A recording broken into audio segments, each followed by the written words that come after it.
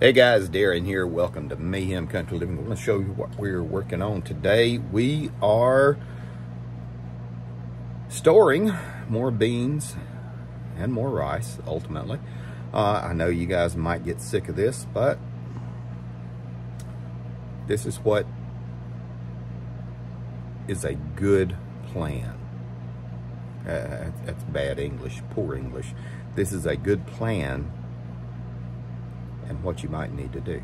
Yes, my hair's a mess. Spin you around, show you what we're working on. We are dry storing a lot of our beans and rice. These are some that we had frozen. We pulled them out.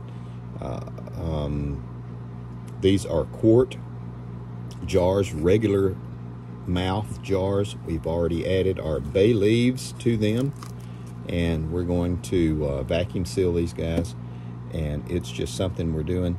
I have about 50 or 60 regular mouth mason jars. I don't care to use them when I'm canning, pressure canning or water bath canning, just because they're too small.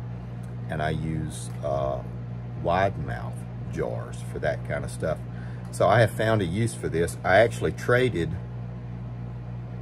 a lot of them off to a friend, and she likes using them. I don't, so she gave me a bunch of wide mouth quart jars, and I gave her, I think she gave me 30 wide mouth quart jars, and I gave her 60 regular. I just don't care for them. I can't put my hand in them when I'm packing or pulling out pickles. That's the way it is. So again, I'm going to show you this, and this is just a wash, rinse, repeat, but more to come.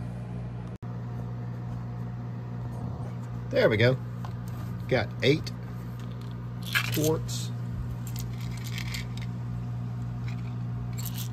Vacuum sealed them. Dry beans. 8 quarts is 12 pounds of beans. So you can do the math and figure it out. So there we go. And now we're going to put them on the shelf. I'm going to store as many as I have in the quart jars now. It's just a better way, and I can't get these guys. I can, but it's just problematic. So I'm going to change every one of these over to smallmouth quart jars until I run out of all the smallmouth quart jars that I have. So more to come.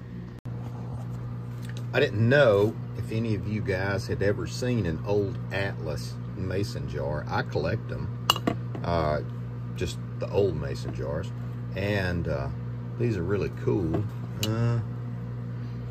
This one's probably 40, 50 years old, and a lot of these are Golden Harvest, Kerr. These aren't the ones I would really use for heavy duty pressure canning, but this one, it would do really well. You see, it's kind of got the textured bottom.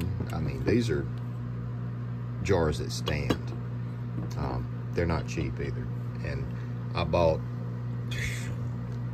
at a yard sale, I bought like 300 or 400 of them at one time. Not just these, but just a big old mismatch.